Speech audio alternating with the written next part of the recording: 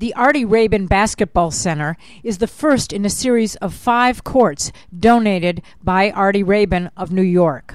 The location of the courts are in southern Sudan, an area torn by 22 years of war with the North. 2 million people were killed in this war, and all athletic facilities were destroyed. Most of the people in the area are illiterate, and many do not even own a pair of shoes. The purpose of the court is to bring people together so that they will begin to get interested in communities, in education, hygiene, and health, as well as sportsmanship. Paulino Akwe is executive director of the center that houses the Artie Rabin Basketball Center. Most of the young people have been traumatized during the wartime. Others witnessed the dead bodies. Our young people are losing their livelihoods.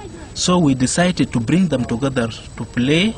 Due to the heat and the temperature of the concrete, most of the basketball and volleyball have to take place in the early hours and late hours of the day. There is no basketball court within 100 miles of the Artie Rabin court, and there are very few throughout the entire country of almost 9 to 11 million people. This is the best construct basketball court in northern Barkazal state as well. Before Rabin, before war and after war, there is no any single basketball court in northern Barkazal state as well. We have already formed the teams. The team are ready. What we are working on them now, we want the center to be well organized. All the facilities will be there.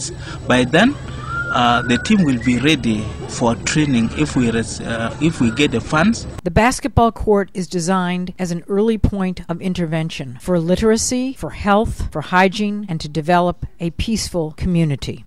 The basketball court will help in the term of illiteracy in the area.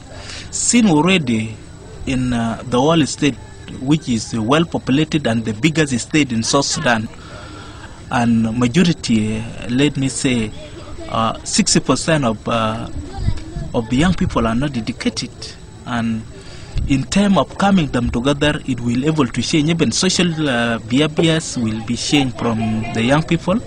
Sports, literacy, hygiene, and preventive health care are the foundations of the Artie Rabin Basketball Center. And in working with Christian Solidarity International, there is great hope in the community for the first time in almost a quarter of a century.